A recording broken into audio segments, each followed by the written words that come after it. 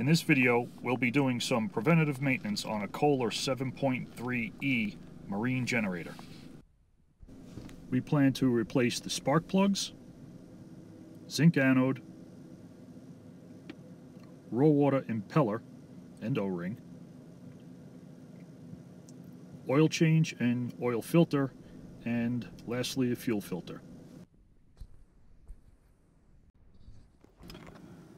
First up, you'll want to remove the sound shield by first opening the front cover and removing that, and then unscrewing the 3 bolts on the top cover and removing the top cover, which will also remove the left side. Our first job of the day, we will be removing the old oil using a standard suction oil pump.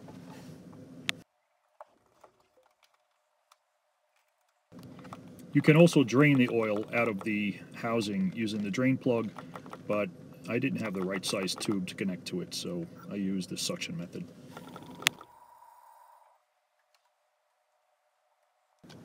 There's not a whole lot of oil in these generators, only about 1.5 quarts.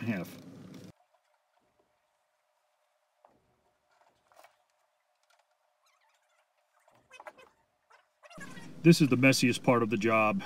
You will have a lot of oil come out of the oil filter when you unscrew it from the motor, so just make sure you have a lot of rags to catch any oil that pours out.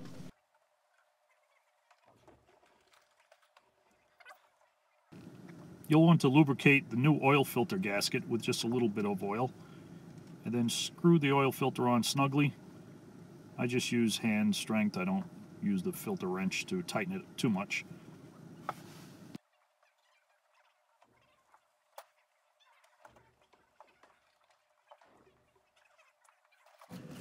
My generator had Autolite 65 spark plugs in it when I replaced these plugs, so I replaced them with the same Autolite 65.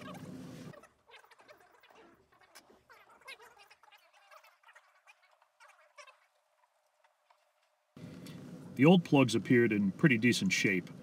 However, it was taking about 8 seconds or so to start the generator with the old plugs. I was hoping a replacement would help that out a bit.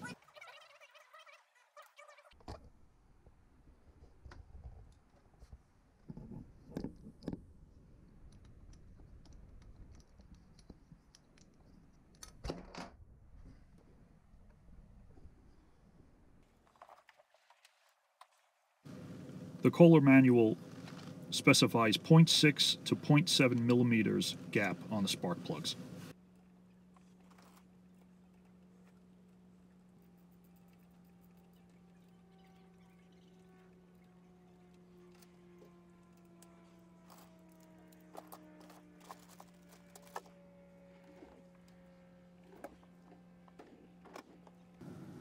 I use straight 40 weight oil in my generator.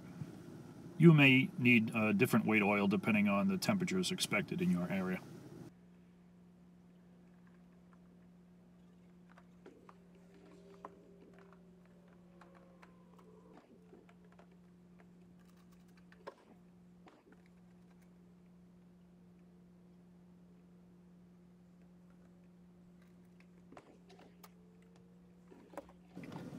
It's a good idea to lubricate your throttle linkage and the choke linkage. I just use some spray WD-40 type oil.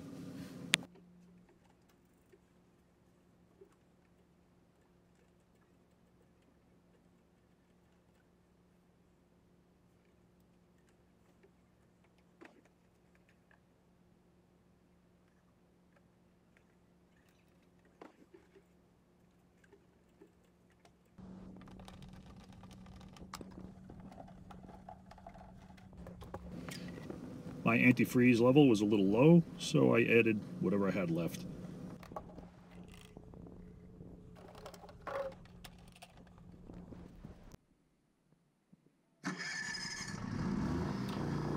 I was pleased to see that the engine started up very quickly after a couple cranks. It used to take about 8 seconds, so those plugs definitely made a difference.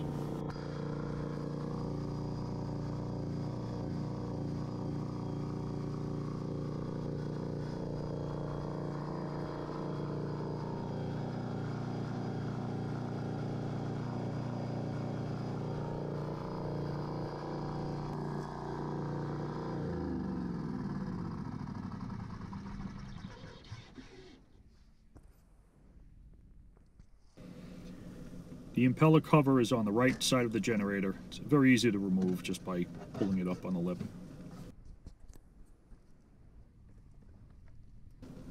There are 4 bolts securing the impeller cover.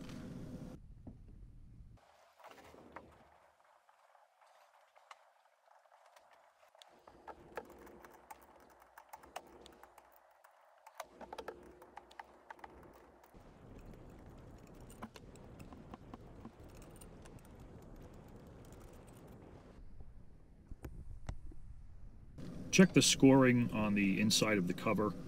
If it's badly scored, you may want to replace this. I didn't have a new cover, so I just reused the one I had.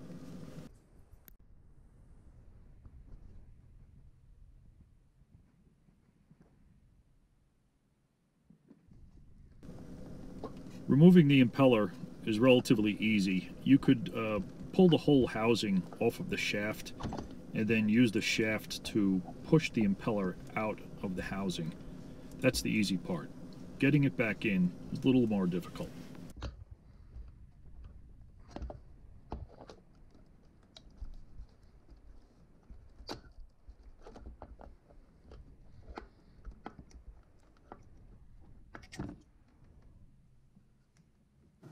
This old impeller was in really good shape, and it hasn't changed at all from last year when I checked it.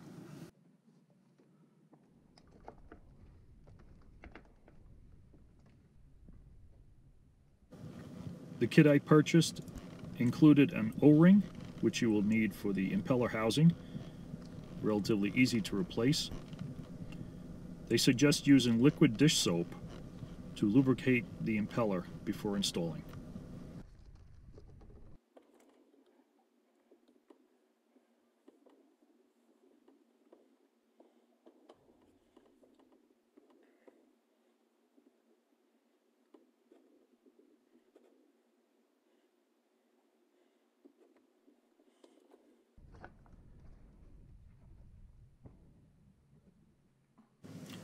Installing the new impeller is the most difficult part. I found the best method was to slowly twist it clockwise as pushing in until it engaged the keyway on the shaft, and then once that point is reached, you could easily push it in.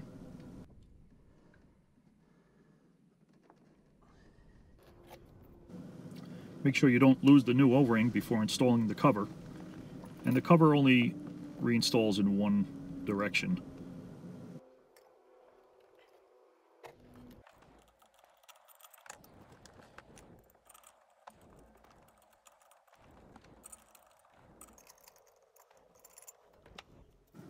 I sprayed some WD-40 on these threads because this is the raw water and it would have a tendency to corrode the metal.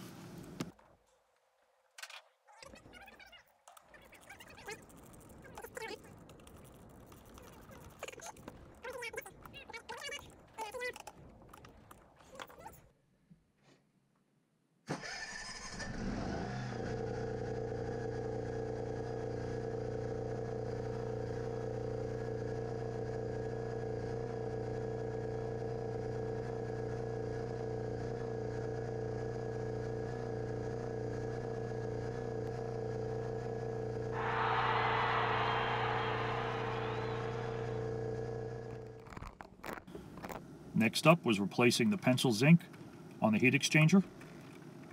Real simple to do. Just unscrew the old and place the new.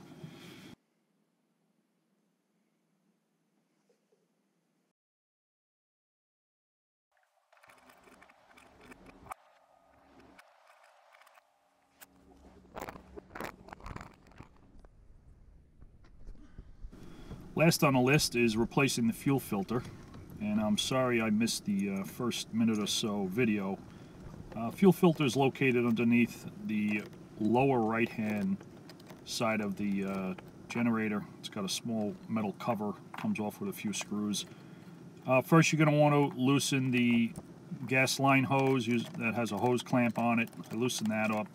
It's a little difficult to pull off at first, so I started to unscrew the filter itself before I was able to twist the hose a little bit and actually get it off the barb fitting at the end.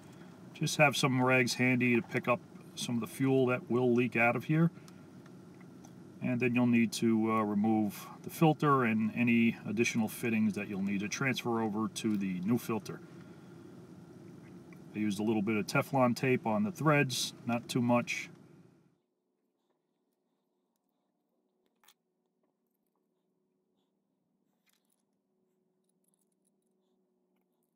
You want to tighten the fittings, but not too tight because the filter is a little delicate and it would bend if you lay into it a little too much.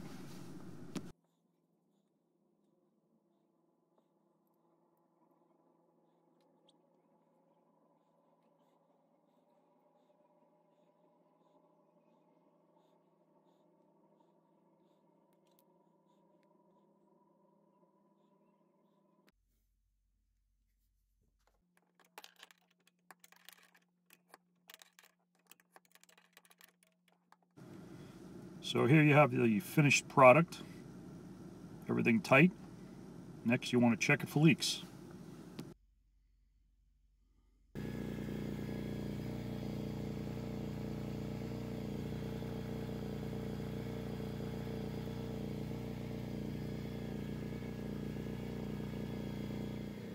So there you have it, a full preventative maintenance video for the Kohler 7.3E. Thanks for watching. If you have any comments or suggestions, please leave them in the comments section, and don't forget to like and subscribe for our future videos.